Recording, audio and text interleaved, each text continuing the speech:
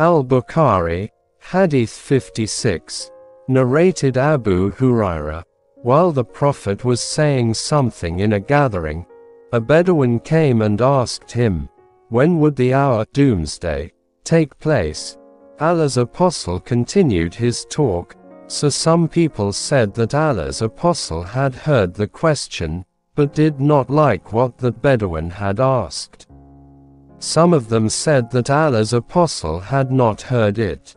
When the Prophet finished his speech, he said, "Where is the questioner, who inquired about the hour doomsday?"